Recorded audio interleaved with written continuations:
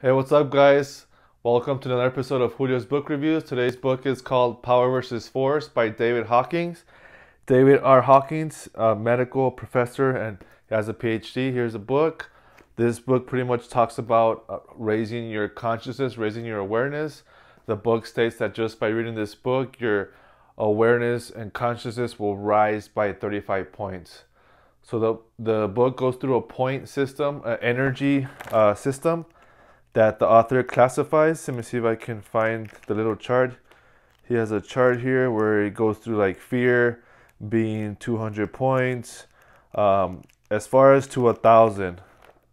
So 1,000 being like is the most enlightened person you could think of. Muhammad Gandhi, they're up there.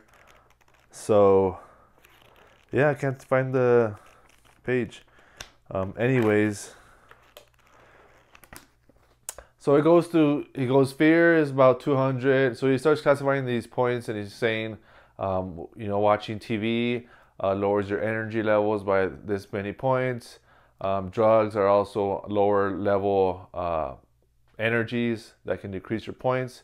So I kind of see that as like being like low energies. I just don't, I'm not going to classify them by points and stuff, but nevertheless, it's good to be aware of that type of those types of things. So the title, Power versus Force. Power is a good thing. Power is when you have power, but you use it for the benefit of society to help other people. You can picture yourself of examples. People who've used power to benefit the good of society. Maybe Bill Gates, who's fighting diseases or helping out through his Microsoft program.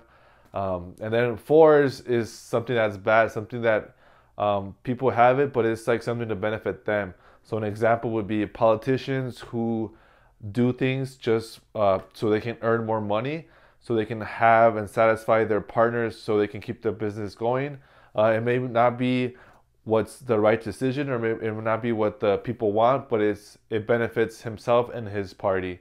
So those are two examples. The one you want to have is power. The other thing that the book talks about is the difference between being a genius and having a high IQ. He states that having a high IQ means that you can store a lot of academic knowledge in your brain, that you know a lot about textbooks, about history.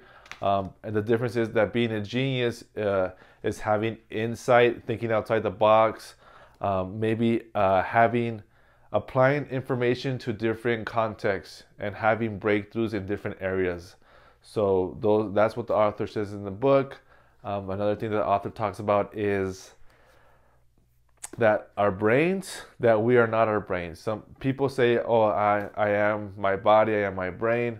The author says that you have a brain, you have a body. You are not those things.